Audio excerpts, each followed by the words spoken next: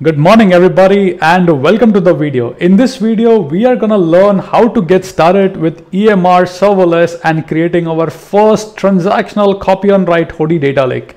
So the goal is to create a transactional data lake but using EMR. In my last videos, I have about 40 videos on Glue. I really love Glue and it's great for one-stop shop ETL workloads, right? But if you have a need for big data processing and if you're doing ML, if you're processing data for machine learning, I think EMR could be a great choice. The reason I have chosen EMR Serverless is I don't want to manage servers, let AWS manage all that for us. So let's focus on learning how we can get started on building our first transactional data lake using EMR Serverless. So let's get started. Let me share my screen. And before we get started, I have steps here. So in case if you missed the code and everything is given on my GitHub section. All right, so let's get started. So the first step is beginners. You want to come to the project directory and give some unique name for your bucket name. Again, we have to create an S3 bucket and all this is being created by a serverless.yml file. Simply put something unique name and then basically I'll walk you over the serverless.yml file. Here you can see we are creating an S3 bucket, right? Very straightforward, right? And here we are defining our service. Here we are using serverless version 3 and essentially I'm providing certain tags here, EMR serverless. And again, tags allow you to monitor the cost.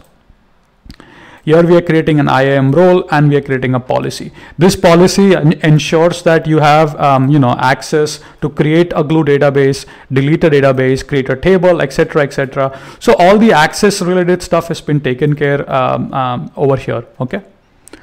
So how do you get started is basically first you give it a unique name. I have already given, this is my S3 bucket name.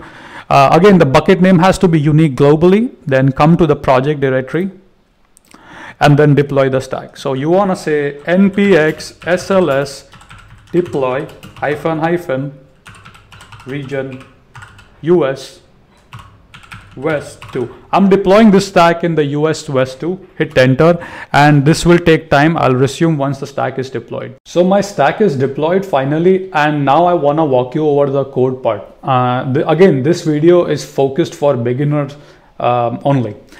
So now basically we are gonna create our very first Hudi data lake, right? So I'll basically want to keep things easy and not complicate anything for the beginners, right?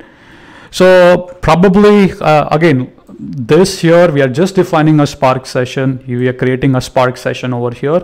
We are gonna submit certain arguments, right? So if the arguments, so we are saying that if the length of the arguments is equal to 1, we say no arguments passed and we exit out, okay? So we want to make sure that we basically pass certain arguments. I'll show you when submitting a job. Over here, we are defining certain standard settings. These are very basic settings that I'm using for the project. This is basically my output bucket. I'm gonna, if you observe here sys.arg1, we're gonna submit that argument when we submit the Spark job. Okay, then if you observe over here in the config section, I'm gonna create a table called Hudi trips cow. This is a table that will be created when we submit a Spark job. In my data, my primary key or unique identifier will be a trips ID and my sort key or basically precom key would be a T stamp or timestamp, right? The code is very straightforward. Basically, we create a Spark data frame. Here you can see these are the columns. We call the function called create JSON DF. We basically pass in the Spark instance. We basically call the function get JSON data and basically we pass the list of column. And this will give you a Spark data frame. Once we have the Spark data frame, all we are doing is we are basically doing a write into the data lake. So here we are using very basic settings, right? So I'm using an overwrite here, right? I'm giving it an S3 bucket, right? I'm using Hive sync, which means I want to create a Glue database and a table, right? Then over here, I'm using bulk ingest. You can also use upsert, delete based on your choice, but keeping things very straightforward. So now what you want to do is come to the project directory, okay? And this Python file that you have, you want to drag that on the S3. So come to the S3 first, create a folder called scripts and click on the orange button. And then after that, go to the folder and drag your Python file that we had over here, okay, and click on upload. So that's done, right? So now we have our script on S3, and now we'll basically configure our EMR serverless. Just before we go to the EMR part, we have to go to Glue. So I'm gonna head over to AWS Glue over here, and we need to go to the database. And if you do not see a database called default, please make sure to click on add and then type the name as default and click on this orange button that says create database. I already have the default database. Please make sure that, okay?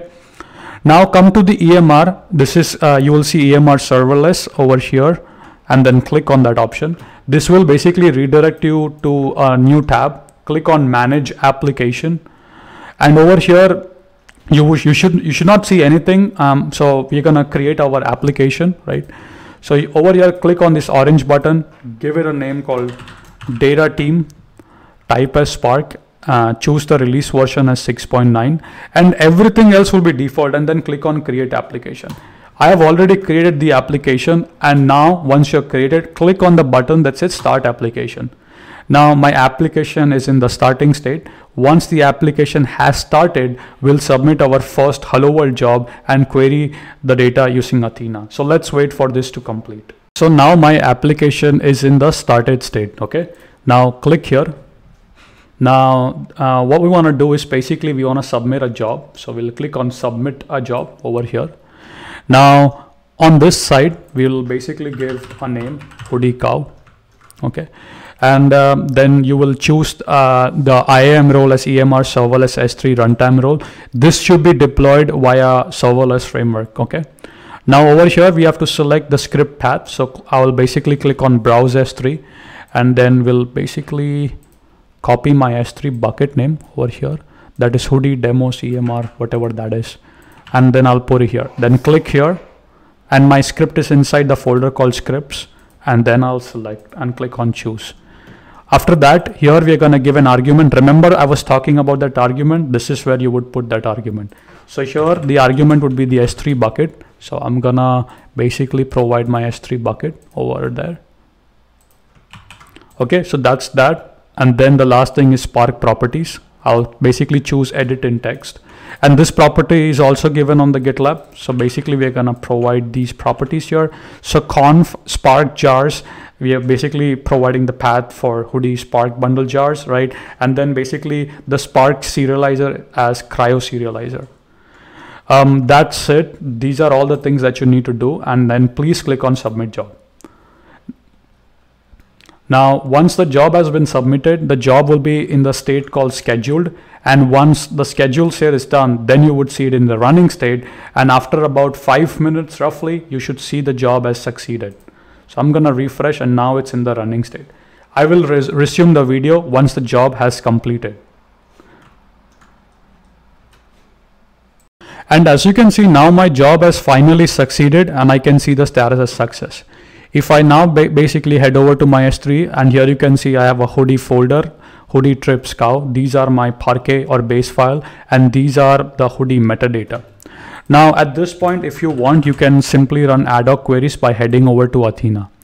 I will basically go to Athena. I'm in the US West 1, and I see a folder or a table called Hudi trips cow. I'll basically click on preview table. This should basically show me the top 10 rows over here. And here you can see now you have successfully created our first transactional Hudi copy on write data lake using EMR serverless. You see, it was that easy. No servers to manage, nothing, right? All we did is a few clicks of button. We made a EMR serverless, and we submitted our Spark job. It's literally that easy. So if you really enjoyed the video, please make sure to hit the thumbs button and make sure to share and comment on the video. And if you have any other question, please put your question in the comment section. As and when I get time, I'll try my best to answer it. With that being said, please make sure to share this video with your coworkers and colleagues. And if you find value, make sure to hit the like button. With that being said, keep smiling, keep programming. I'll create more contents on EMR, which will show you how to orchestrate basically EMR jobs using step function in the next upcoming videos. Thank you, and I'll see you in the next video.